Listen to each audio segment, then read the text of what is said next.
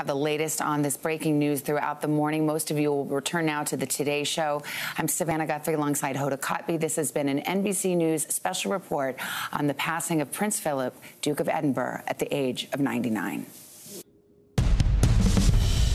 Good morning, I'm Joe Fryer. Once again, the royal family announcing this morning that Prince Philip, the husband of Queen Elizabeth, died at the age of 99, just 2 months shy of his 100th birthday. The palace says that he passed away peacefully this morning at Windsor Castle and that they joined the world in mourning his loss. We know he did spend a few weeks this year in the hospital. He first went there for an infection, then had a procedure for a pre-existing heart condition, but he did leave the hospital and return home last month. Now, we know that he first married Queen Elizabeth, then Princess Elizabeth back in 1947. Then 5 years later, she became the Queen, and he has been her friend and advisor throughout for more than 70 years. We're going to continue our coverage this morning by joining our sister network, Sky News.